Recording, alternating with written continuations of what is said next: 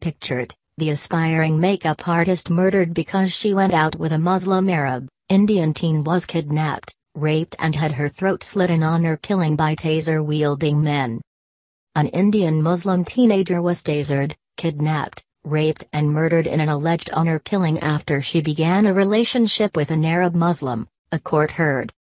The body of Celine Dukran, 19, was found inside a £1.5 million home after a second woman, who was also attacked and her throat slit, alerted police from hospital, magistrates were told. Ms. Dukran was allegedly kidnapped, bound and gagged with the other woman, who cannot be named for legal reasons, and taken to an address in southwest London where they were raped and Ms. Dukran was killed on July 19. A post-mortem gave the cause of death as a wound to the neck. Mujahid Arshid, 33, appeared in court charged with the murder, rape and kidnap of Ms. Dukran. He is further charged with the rape, attempted murder and kidnap of the second woman. He appeared alongside his co-defendant, Vincent Tapu, 28, who was charged with the kidnap of both women. Binita Roscoe, prosecuting, said, the deceased was involved in a relationship with an Arab Muslim and the family members didn't approve of this relationship because they are Indian Muslims.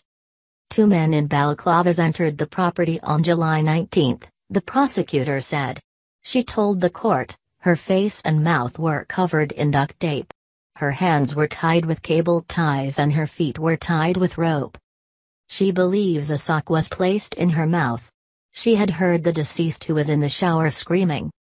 The surviving victim said a sock was forced into her mouth and the kidnappers used a taser to subdue both her and Ms. Dukran before they were rolled in dust sheets and bundled into a vehicle, said Ms. Roscoe. Bearded Arshid wore a grey prison-issue tracksuit, while his co-defendant wore a black suit and white shirt, with short black hair and a beard. They were flanked by 3 dock officers. A young man and a woman sat in the packed public gallery during the hearing at Wimbledon Magistrates Court. A middle-aged man and a woman, wearing a headscarf, sat in the well of the court, who Tapu nodded at.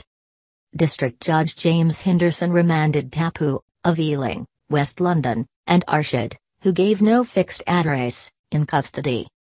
Arshid will appear at the Old Bailey on Wednesday 28 July. Both men are due to appear at the same court on August 21. Ms. Dukran was born in Wandsworth, London in 1996 and her Twitter account points to her being a keen makeup artist. In her last message, posted a week before her death, she wrote, "Alhamdulillah for everything, that's all I can say." A friend tweeted, "It's never nice hearing news like this. R.I.P. Celine, you are a beautiful soul and will be truly missed."